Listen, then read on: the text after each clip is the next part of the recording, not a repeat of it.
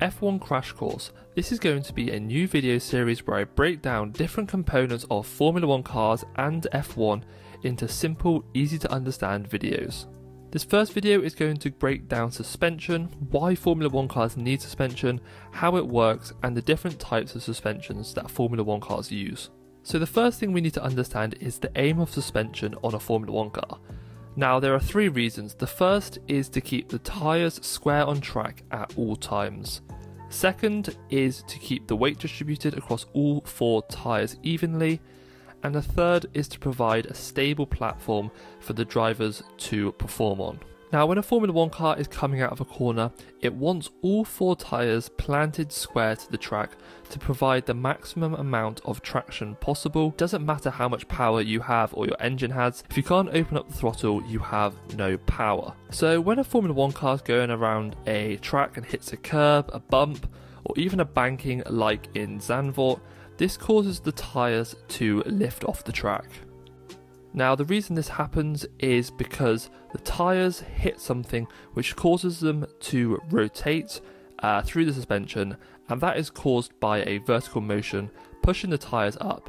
Now as the tyres rotate or lift off the track, there's not as much contact area as there would be if they were sat on the track as normal, and this is not ideal for Formula 1. As the tyres are the only part of the F1 car that are actually in contact with the track, they are hugely important. Now there are two main aspects that contribute to how the tyres perform. One is through the driver inputs through steering, and the other is through the suspension system. So we need to have a quick look under all the area of a Formula 1 car. So underneath the Formula 1 car is the chassis. Now the chassis is the main part of the racing car to which the engine and suspension are attached. Now in Formula 1, these are extremely complicated, made from a lightweight material like carbon fibre, but for this example we are just going to look at a steel frame. Now in testing or practice, sometimes the drivers will say that the car looks stiff, alternatively the car can look sluggish. Now these are different characteristics of the chassis that we'll cover in another video.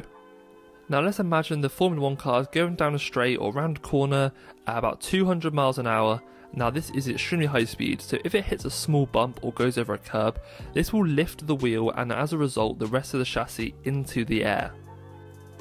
Now the reason this is not ideal is because anytime the wheel is in the air, it is not providing traction to the Formula 1 car and it is completely pointless. Now you may think as Formula 1 cars weigh nearly 800 kilos and a huge amount of downforce, they would provide downforce all the time and the wheels would always be on the track. Now this just isn't the case, especially when you're traveling at high speeds. The wheels can be off the track for a fraction of a second, and even this is negative to lap times. So how do F1 cars and the engineers in Formula 1 solve this issue? Now it is solved through their suspension systems. The F1 suspension systems are a lot more complex than your typical road car, but they come down to three main components. The first is the wishbones. Now these are structural supports just to attach the wheels to the chassis. The second is the track rod. Now this is connected to the steering wheel and provides steering movements from the steering wheel into the wheels. The third is the pushrod in this example, or the pullrod. We'll get into the difference in a second, and this is what provides the suspension to the Formula 1 car. So the pushrod suspension systems we'll cover first, as this is currently the most common in Formula 1 cars, but the way this works is as the tyre is lifted off the track, this vertical movement is converted into a rotational movement as the pushrod, shown in yellow, pushes into the nose of the car.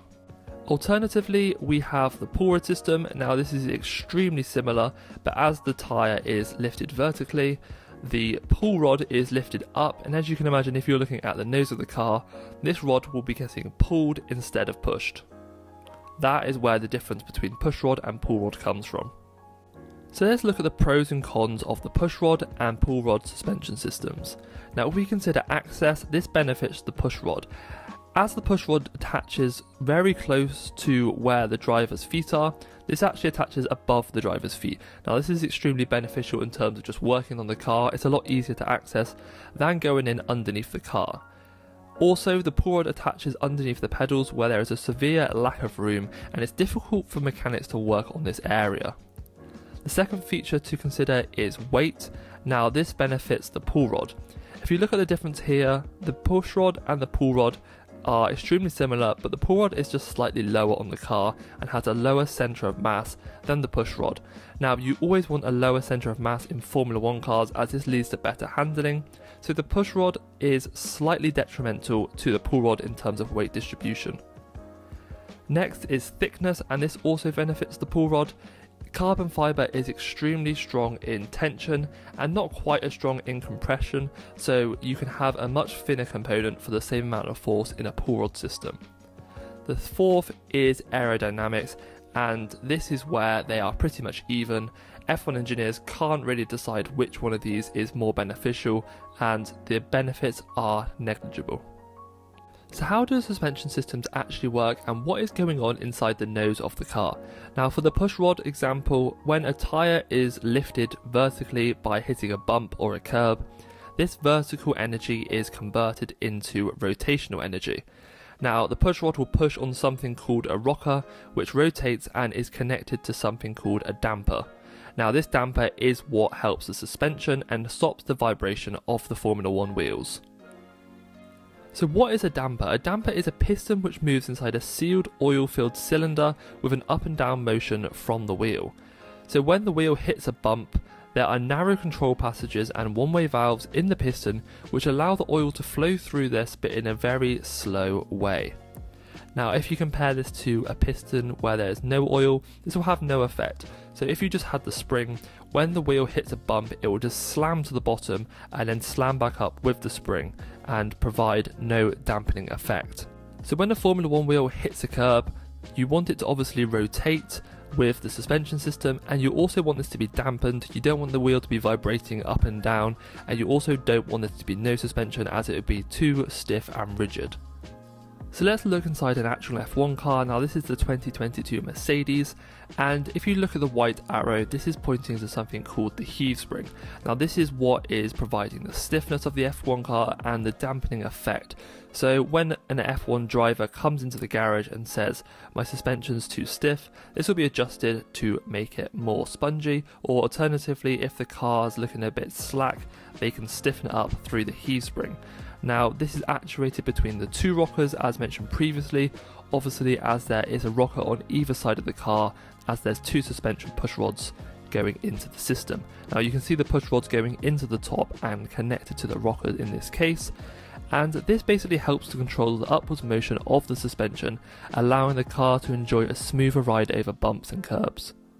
Now if you've ever wondered why drivers take the wide angle around curbs over the bumpy surface rather than sticking just to the smooth road, this is why. The suspension system allows the tyre to stay true to the track and to provide pretty much the same level of grip.